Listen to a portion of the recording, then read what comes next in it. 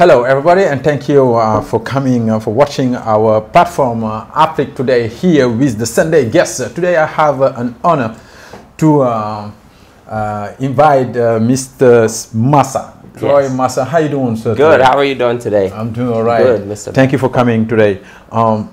Massa, tell me about you. You're a creative developer and international advocate, right? Yes, yes. So tell us about you. Well, my background is actually in international public health sciences, and I also have another background as a celebrity creative director. Right. So that's where I merge in the visuals and cultures of Africa into things like fashion, arts, and music. So I'm known both in the science field and the science and health field, and also in the creative field.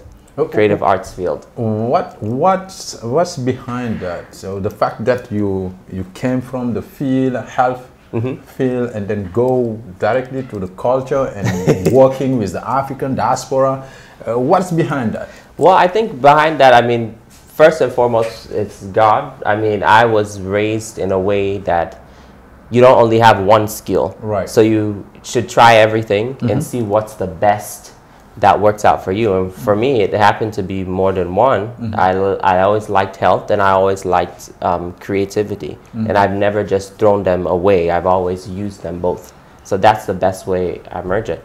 Having a kind of background of African culture, so is that help a lot? Yes. I mean, I think I put African culture in almost anything I do. Even in the science realm, when we do organizational work like program development or just anything, teaching and stuff, I make sure I use it, like it's called cultural sensitivity. So if I'm working with a certain population, maybe only a Muslim population or maybe only a Latino population, I have to know how to balance those cultures because it's not the same. Right. So tell me about, I know this involves a lot of interaction between the African diaspora and African communities and all that. So do you have some kind of point of contact that for the first time, like he introduced you to the community, or just it was the first time you met people and then go to them, talk to them about what you're doing and let them involve themselves? I think it's over time. I've always been in the community in some way, assisting or giving critique. Even, I think it just starts through school. You just put yourself into different activities. Perhaps a lot of friends. I have a lot of, well, I mean, it doesn't mean you have a lot of friends. I may not have a lot of friends. Compared to you, you may have more friends than me. But it's just making sure that people know that you're here and you have something to offer. So how do you get involved? How do you get in? It's easy. Did they come to you? Did they just like open up the African community? The African community, you know, it's it's a complex community. So for the African community, you have to prove yourself. Right. So it's not so much of them just coming to you. You have to prove what you're good for, which is good. That means they have to validate you and make sure that you're true to what you say. So I think that's where it comes from. When they see that you're doing something repetitively and you're true to what you're saying, I think that's when the African community starts to come to you. So I think I hope that answers your question. All right. So right now what you're doing, there's some activities going on. I know that you host like an activity like recently. It was a successful activity. Yes. Did you guys like it? We like it. Okay, I do like it. Believe me, man. I was there. I was like, I was impressed, and I love people that was doing it. Good, perfect. Matter of fact, I got a chance to meet you. That makes me very, awesome. very happy and very satisfied to see you. That Africa Today was great. We really appreciate you as an organization coming as a press partner to the organization. So thank you again. Man, we thank you. That's what we do. It's just about Africa, It's about loving who you are, knowing where you're going, and then be proud about what you are, who you are, and what you stand for, So and again, thank you for what you're doing. Tell me about that event. Okay. How everything is started. Yeah. Okay. Great. We started. So the organization has been running for a while now, but when you get your tax exempt and things. So officially we've started, I believe it was 2014, 2015. And that was during the onset of the Ebola outbreak. So we focused our efforts on finding medical equipment, surgical equipment, and supplies to help the basic needs all the way up to more like surgical needs in the community. So we focused on Sierra Leone, where I am from. It wasn't that was the only place that was affected, but you have to start with where you know first before you go and distribute and start programs. So we distributed a 40-foot container worth of medical supplies to the rural villages in the province of Cambia and then some other places. So that we created a medical stockpile. So that means a place like if you go in the hospital, they have medication, they have surgical equipment in one room or many rooms. That's their stockpile. So anytime an emergency or anytime you need the equipment, it's there, and they're still using it today. So from 2015 to now, they're still using that to give birth, you know, birthing, wound care, iodine kits. They're still using those things. And that's where the gala that you came to, Africa Gives Back International, our gala, that's what we do. We make sure that things can run on its own, or things can be there like a legacy so that we can move on, and if we need to revisit it, go back there. But if not, go to the next project and make sure that we're helping the community. So in terms of the container, it was in Sierra Leone, right? Yeah, that one was and you're from Sierra Leone? Yes, right? yes. And you guys were in the field with the container? People, or you just ship it? No. So we do have people in the field. Even one of our board members, the vice president, Mr. Usman Jallo, he is there physically. He will be there physically, or we will be there physically. Even in the future, we will be there, even physically. So we have people on the ground, and we have people even from here who are actually boards in the organization who go with it. So we don't just distribute without having a contact here, or like we'll talk later, a collaborative organization making sure we verify everything. Because if if you ship things back home, just leave it, you don't know where it's going to go. Yeah. You have to be there. Yeah, that's happened, unfortunately. Yes. So what you guys do basically is a kind of a give back to your community, and then support people back home and try to influence on the leadership exactly of the of the future leaders. Exactly. So and in terms of because I'm trying to focus to see talk about the culture and the health. We're going to come back to the health. It's related. But again, the African community is very, very wide, and you say it, it's complex, Yes. So did you get in touch with the presidents of the different organization, or? I think you're saying when we collaborate with them? Yeah, and the reason why I asked that, I know you guys went from a small kind of organization. Yes, everybody. And then now it's kind of a big, we're getting there. 541c3. Yeah, right? exactly. That's the big step, right? Exactly. So that's why I'm asking, Okay. Yeah. So the way we collaborate, sometimes people reach out because we make sure that we are in the community and people know. Just however, like Troy is the president or whomever is a part of this board, this is where we can help. Sometimes they see that and they contact us, or we find the need and we try to contact somebody on their board. Usually it is the president or founder, but sometimes you can't always get to them. And once they hear from their members, they are the ones who contact us back. So it's like it's a continuum. So when they see it, they'll contact us, or when we see that they have a need, we'll contact them. Absolutely. So I think that's the way it should work. Okay. So. And as a president, yes, and a founder, right? Yes. So tell us the importance of just like management and like good governing, good governance, yes, and transparency, yes, financial, balance and all that. Yes. Tell us a little bit about it. So I think transparency is very important. The people who are involved in your organization doesn't mean just your members or board members. The people who are not even the people who are donating. Everybody should be able to see your organization for what it is. If they call the office or if they call or meet you, everybody should have the same uniform answer. It shouldn't be this way and then it's a different, completely opposite way when they speak to another person. Everybody should be on the same page. Right. The mission statement, the goals should be visible on your website Very and clear. anywhere, very clear, so people can understand. And I believe that you can have more than one. Right. So we have more than one. As you can see, you know that we hit different things: education, development, Right. as well as health. Okay. So it's not only one thing, but I think transparency is very important, and that's what we go on. Right.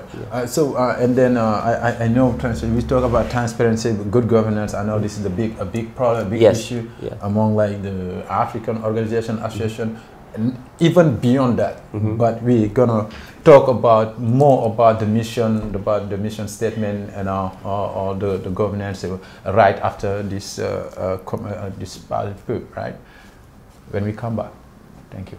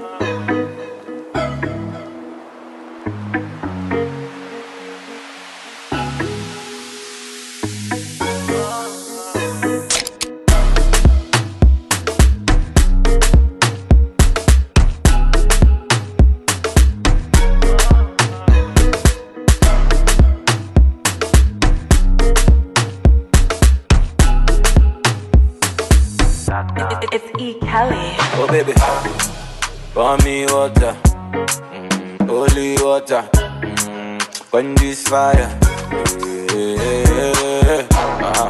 pour me water, some holy water, make it quench this fire.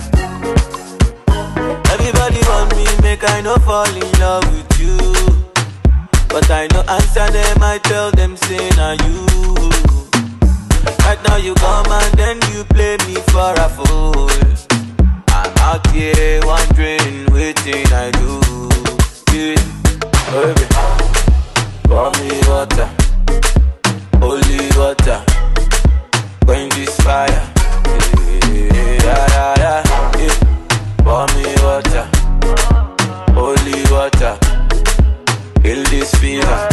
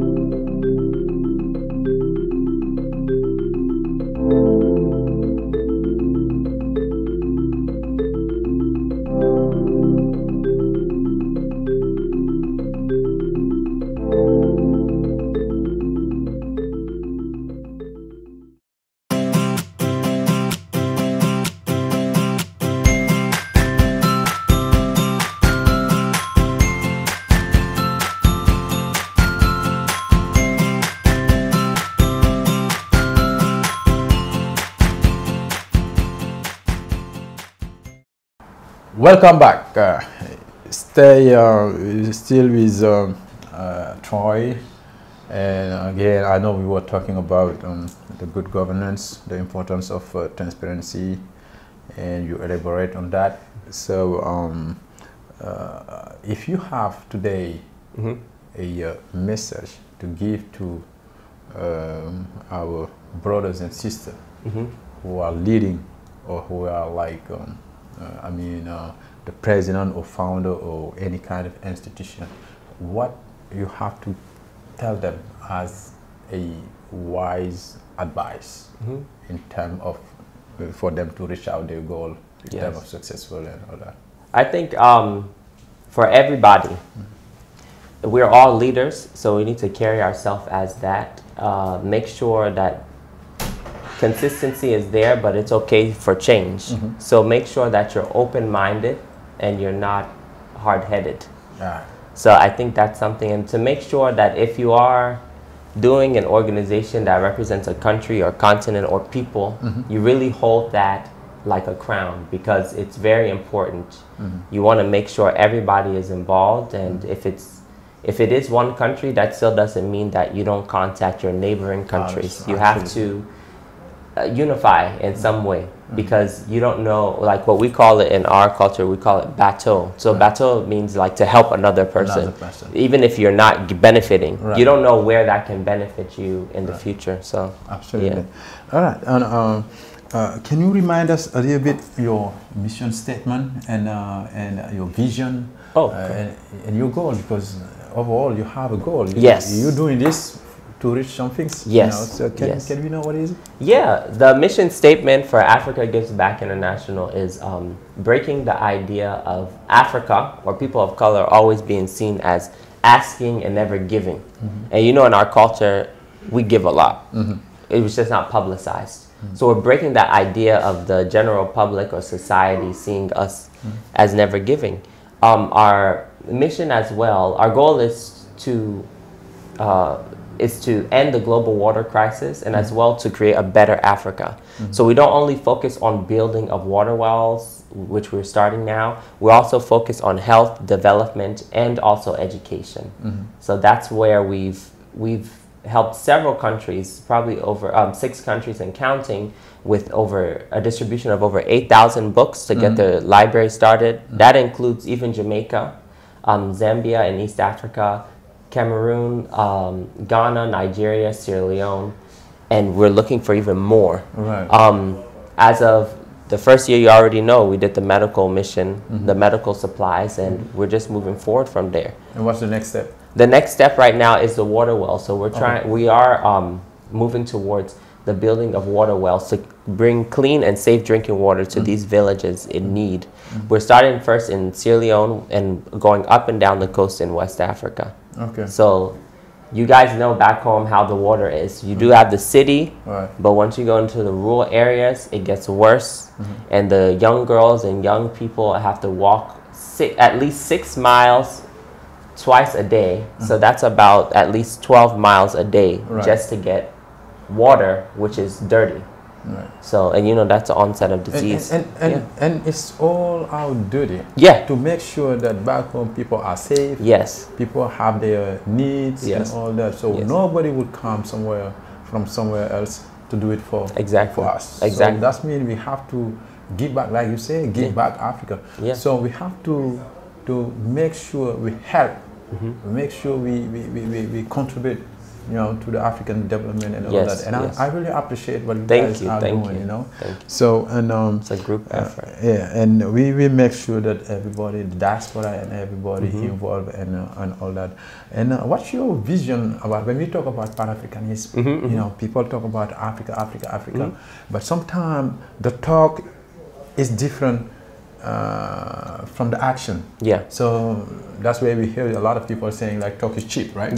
So what's the difference? Why people are talking too much about the love they carry for Africa and not enough action to lift Africa?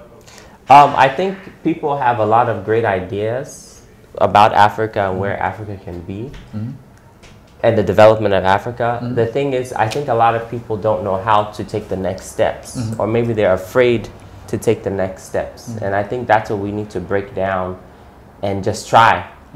Because that's how every other first world nation tried. They tried something, or even if we don't want to use them as examples, if you don't try to do something, how you know it's going to work in the first place? Right. So I think that's what it is. People are afraid to take the next steps, or they don't know what to do. And the way to break that down is to try. Yeah. That hold them from trying. Exactly. You know, you can even see it on the system, educational system in Africa, where if you talk too much, it's not good. You know? So people, I mean, they ask you to just you talk less. Yes. You know, don't involve.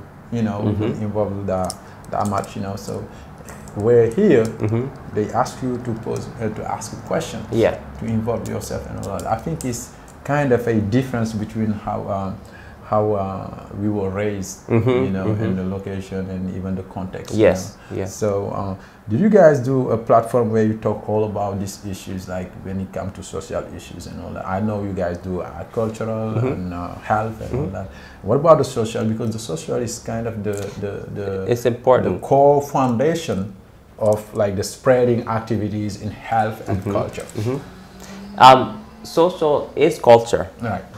So we are more than welcome to sit on any panel, to have any of my board or myself to sit on a panel and discuss these issues. I mean, social, you have to know what the people are. Yeah, like it goes back to cultural sensitivity. You have to know how to break down barriers and how to progress in this world. So we're more than open to sit down with anyone, any panel, any seminar, and discuss these issues. The reason why I brought it up is just because we have our sisters and brothers who were born here. Yes. You know, embrace the culture, American culture. Yes. While having an heritage of Africa, Sierra Leone, Senegal, and all that. Yes. So it's sometimes they are like in between two different cultures. And where sometimes here they can be seen as a foreigner, and back home they can be seen as a foreigner too. Yes, because you know, you from America. Yes, and here they say he's an immigrant. You know, so how can we help people, like you say, just you know, break the barriers and be proud of what they are and try to, you know, embrace the African roots. Yes. But still, you know, maintain kind of, there. Yeah. I think it goes into fear again. Just go and do it. If you want to, you're saying how do you balance the two characters, the two personalities? How we can help, since we are there talking, doing a lot, you know. But for me, the most important things is just to like involve people. Yes. Some of them wanna involve, but the problem is just they kind of lost in between two different cultures, and that can hold them back. Again, it's take us back to that, you know. So, do you think learning more of your other culture helps? I would say that opening your culture, be a global citizen, know more about both sides. Right. If you've grown up in America, try to know more about your other side. Right. And then try to go there, and then vice versa. Right. Vice versa. So that way, when you go into that community, or when you go into that event, or you go into that country, you're not too surprised. Right. Of course, you'll get a culture shock, but you're not too surprised. You say, "Oh, okay, I see this with my family in America. They do the same thing at these events." So it's not that much of a difference. I think you have to immerse yourself in more than one culture nowadays, even if you're only one, if you're only American, or if you're only Senegalese, you have to at least know more than one culture. Because the world is growing. Village, right? Yeah, that's very, very, very important. So again, when we talk about the transition, because we know Africa is the youngest continent in the world, and Africa has a lot of resources, natural resources. So, but still we've seen people staying like in power for several years. And the association is happened to you hold on the crown and you don't want to leave. So, as a young leader, how do you guys manage or wanna tackle that and make it a rotative leadership where you have your terms and then pass it on to a young man with a new vision, different vision, and then keep the lights on until the end. So is there a specific program or activities that tackle that? Well, we don't focus, you know, we are a non-government ran organization. We don't focus on government particular. We're independent from that. We would love to work with the government, but you have to take a step and work on your own. The organization is a type of governing too, right? Yeah, we have governing. Every business, every organization has to have a governing system. And I hope you don't gonna stay there for 10 years. Right? Oh, so if you're passing on anything, the thing that you need to pass on is wisdom and knowledge. Right. So I think that's what we do, and other people around us do as well. So that way we teach people, this is what we're doing. What ideas do you have? We're very open-minded as well. That goes really well because we have a large board. There's people even on the board who has nothing to do with science. They're on the arts and business side. Wow. There's people who's dealing with science. There's even people who have nothing to do with science or health that are on this. So we're very open-minded. I think the key is, like you're saying, is how do you stay in power that long, or how do you're trying to reflect it on the government systems. You need to be open-minded. Right. I think that's the biggest thing. To be a leader, you have to be open-minded and you have to be ready for change. I'm not speaking on any presidents. Change. But with the government system, like I said, we don't speak on that. If the people believe there's a problem, it's the people who can create a change within themselves and their communities. So it's not, you can't blame somebody else for change. You can blame yourself, not anybody else. Absolutely, and that's the way it should work everywhere. If the people, the people are the power. If some things is not working at all, fix it yourself. Just like take step, you know, follow the rules and regulation, and try to change things. Right? Yeah. That's where it's happened. Sunday guests here with Africa Today every Sunday. Talk to our people, our viewers. They love to listen to you. So they want to know what you have to tell them and what's the next activity. Of course. How they can join you, where they can have you give you a call and all that. So you can find us at africagbi.org. And I know it will be somewhere on the screen. You can find us all on social media, Africa GBI or Africa GBI Gala.